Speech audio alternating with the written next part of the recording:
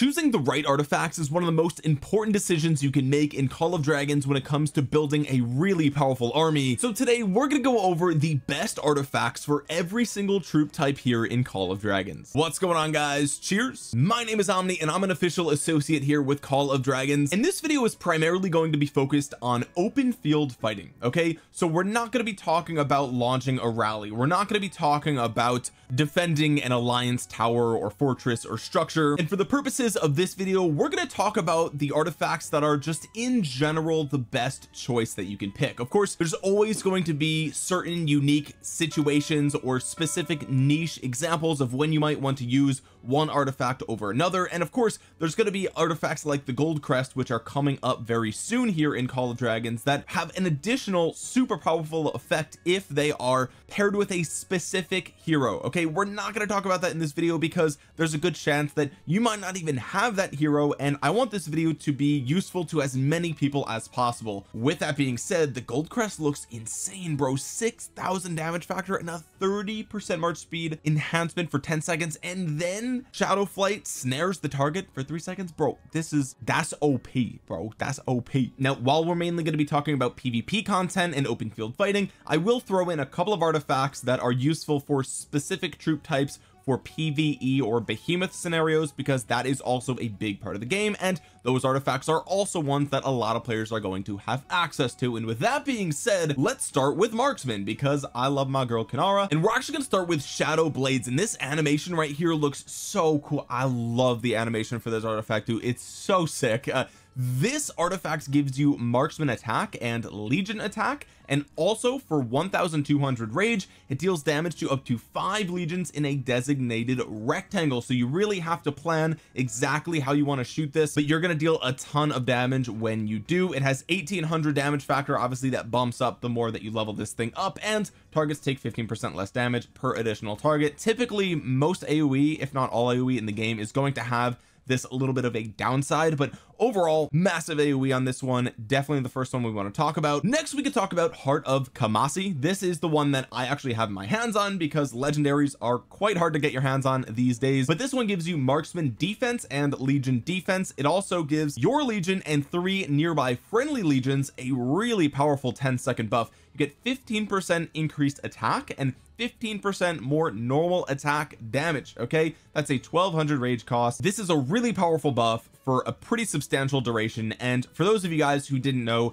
marksmen do have a really high normal attack damage anyway, especially when you look at heroes like Kanara and you look at their talent builds and how they're dealing damage. It's the white numbers that are going to be dealing a lot of damage here, and this basically bumps that up. This is more of sort of a supportive artifact rather than like just massive single target or AoE damage, but I think that it does buff a really important stat for marksman. And the last of the legendary artifacts for marksman is Viola's bow. This gives you HP for your marksman and legion HP. This also is a 5 enemy AoE 1200 rage cost. It's in a rectangle just like shadow blade artifact, and this one gives 1600 damage factor. Okay, so it's a little bit less than shadow blades, and because it has health over attack, it's not going to deal as much damage, but it does have an additional effect where damage targets are sealed, which means they cannot cast their artifact skills for 10 seconds. Now the reason that this one I put lower than shadow blades is because A, shadow blades deals more damage,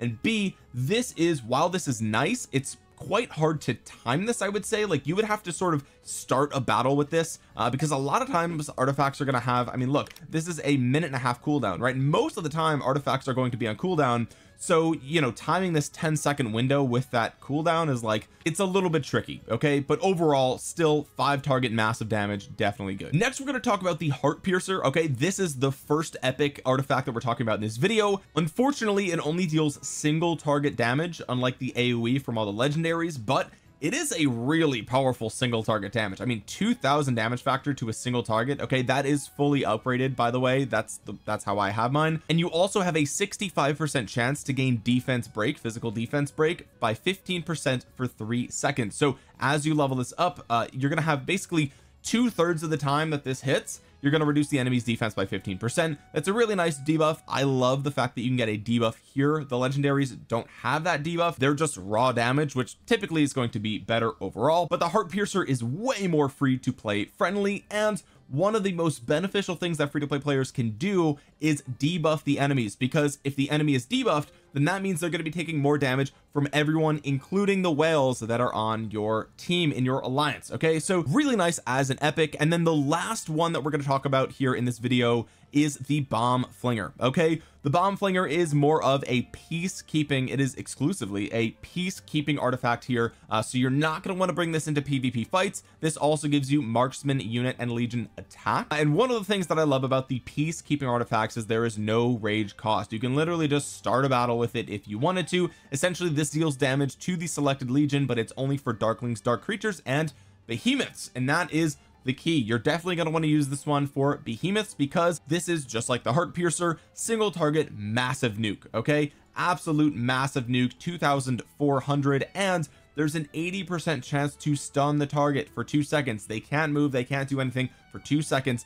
That is absolutely what you want to do, especially in the big behemoth raids. So bomb flinger is going to be the way to go. Next, we're going to talk about mages, and we got to first talk about the Phoenix Eye. Okay, unfortunately I have not got my hands on this, and this is probably the best artifact in the game, potentially. I mean, this is insane. Okay, and it's obvious because the rage cost is so high, but the Phoenix Eye gives you passive magic unit attack and legion attack, and it deals damage up to 4 enemy legions in a designated circle. You could bump this up, I believe, up to 5 at max damage.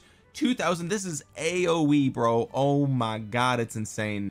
And look at that animation, bro. It's just an absolute nuke that comes out of the sky. This is a super powerful artifact, and absolutely, if you get lucky, you want to be using this for pretty much everything. Okay, just use this for everything on your mages. It's insane. Next up is the Infernal Flame. Now this is almost as good as the Phoenix Eye. It's not AoE, unfortunately, but you may have a easier chance at getting this because it does come around for specific events where it has a higher probability of being obtained. This also has a 1600 rage cost, and it says when cast, your legion deals additional damage whenever they launch a normal attack. So every single turn, effectively, you're going to be dealing 1100 damage factor at base, right? And it's going to go up from there for 3 seconds. So that's at base 3300 just by unlocking this, which is insane. Now it also says your legion gains magic keen when the wielder inflicts scorch on enemies, which gives you 15% attack for 5 seconds. Okay, this effect can be triggered once every 10 seconds, and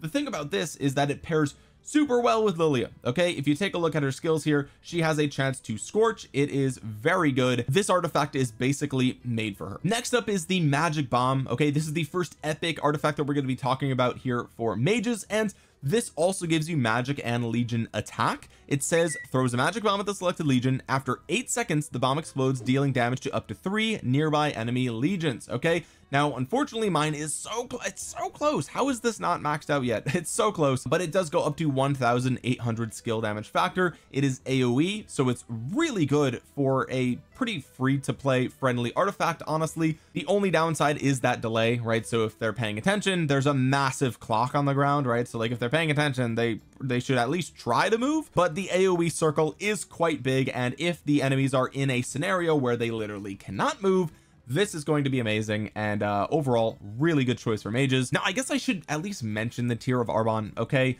it's a legendary, okay, but it does give you magic defense, and this is more of a supportive artifact. This essentially casts a circle on the ground that heals the legions inside that circle with a 400 healing factor. It goes all the way up to 800 for 8 total seconds, and it heals every 2 seconds, so it ticks every 2 seconds. So essentially that's 4 heals times 400, or whatever level yours is at, and you can cast it up to 4 friendly legions in a circle. So this one, you know, I don't love this one, but I have to at least mention it because some people do like it and they do use it. The reason that I don't love this is because for me, I feel like mages, because they're so far back, they should be pumping out damage, boys. They should be pumping out that damage. Okay, now this is obviously more supportive. You can heal maybe your frontline infantry or something like that. Of course, I understand there's utility here, and that's why we're mentioning it in the video, but it's not my favorite. And finally, we're going to talk about the Enchiridion of Advanced Incantations. I hope I pronounced that right, but I like to call this the epic book.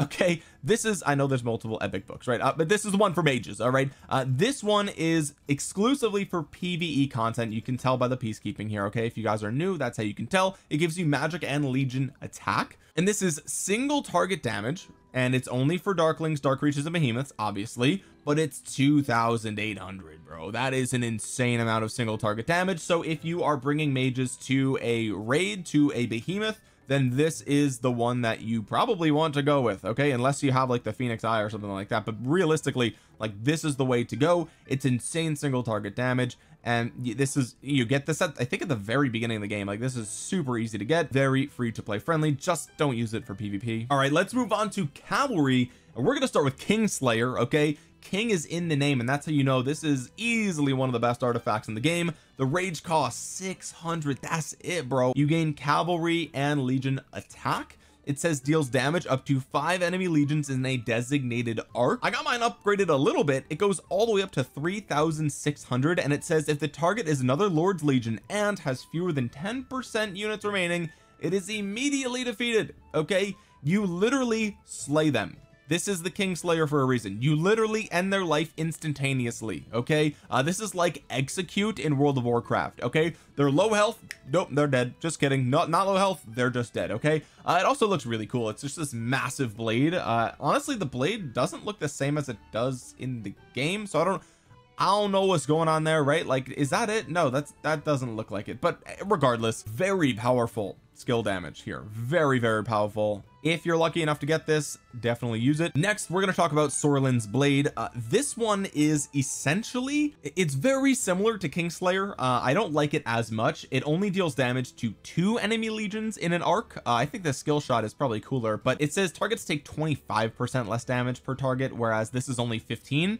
And this one also says your legions gain haste, which increases your march speed by 20% for 10 seconds. So very good synergy with cavalry, obviously, but it only goes up to 3,200 skill damage factor. So just in general, this is just dealing less damage than Kingslayer. This is a raw AoE beat stick, 5 targets, way more skill damage. This one has a little bit of a buff at the end, so honestly it's not as good. It does give you some march speed here instead of legion attack, so you're going to be much faster with this one, which is what cavalry likes. So it's really up to you which you prefer depending on the scenario. I think overall Kingslayer is better. Now with that said, most free-to-play players aren't going to have either of them, but they will have the centaur bow, and this is my #1 recommendation for players who don't have the legendaries.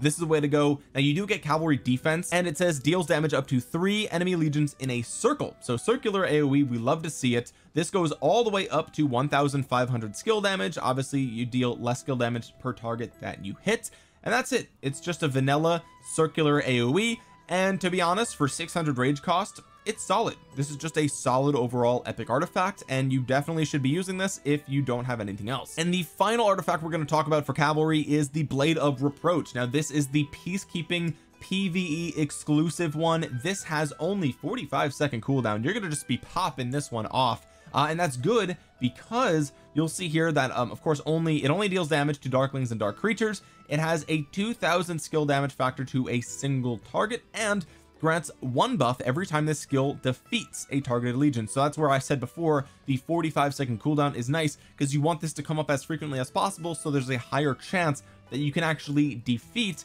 a specific a darkling or whatever the case might be, and every single time that you get a stack here, it gives you 20% bonus damage. Okay, so this is really great for killing a ton of darklings or dark creatures in a row. If you can time this really nice, you're going to stack a ton of bonus damage, and this is just going to be just the best for PvE content for cavalry. Moving on to infantry, we have the Springs of Silence. Okay, this is a nice little AoE for your infantry. Now typically infantry are more so tanky front lines, okay, but I actually really like this, and I was lucky enough to get this myself. This gives you infantry and legion attack. It's a very small 400 rage cost, and you deal 3,200 skill damage to those 3 targets, and all the targets are slowed by 20% for 10 seconds. The crowd control here is really nice. Okay, the slowdown is insane.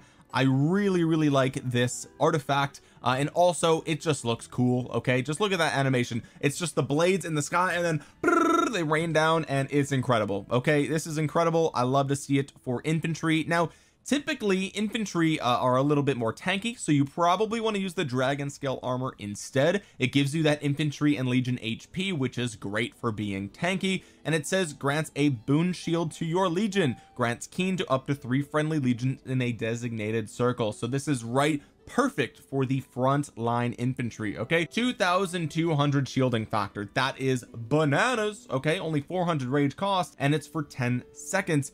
Also 10% attack for 10 seconds for that AoE circle. Very good. It says you take also less range damage for 5 seconds, which honestly, as an infantry unit, it will be taking a lot of range damage. Okay, you are the tank, so reducing the damage you're taking is great. This is so good for units like Madeline and Garwood. Oh my god, bro, dragon scale armor is probably best in slot here, to be completely fair with you. I just like the AoE on the Springs of Silence, but realistically this is probably the way to go if you have it. Also, we got to talk about Greymar's Warhammer, because this one is super unique and also really cool. So again, only 400 rage cost, and it's 4 target AoE. Okay, 1600 damage, that's the base. Okay, remember, I don't have this unlocked. However, damage targets are stunned, cannot move or act for 2 seconds. Okay, that is absolutely insane. The fact that you can just smash him and run away, literally just like, oh, I'm out of here. Now of course infantry are, you know, they're not as fast as cavalry, so they might still get chased down. All right, but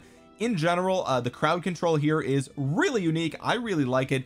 It's kind of a little bit of best of both worlds, right? It's very similar to Springs of Silence, where this has a slowdown, the other one has a stun. 10-second slow versus 2-second stun, up to you which one you prefer. I suspect that the damage scaling is probably similar, although I don't know for sure because I don't actually have this I don't have the hammer unlocked. But yeah, very cool stuff, and I really like the design too. Now most of you guys aren't gonna have the legendaries. Okay, I don't have a lot of these either, and I've spent money in the game, so we got to talk about Butcher's Blade. This is the way to go if you don't have the legendaries. Okay, deals damage twice to up to 3 enemy legions in a forward arc. Okay, you're going to be dealing all the way up to 900 damage factor per hit. Okay, so that's 1800 damage factor to 3 enemy targets, and that's it. It's just vanilla AoE damage that is close range. And you know, this is going to be dealing a lot of damage. It gives you infantry and legion attack, just like a lot of the different artifacts we've talked about here in this video, but you're going to be on the front line, you're going to be squished together in just a big ball. Okay, and Butcher's Blade is exactly what you want in those scenarios. Now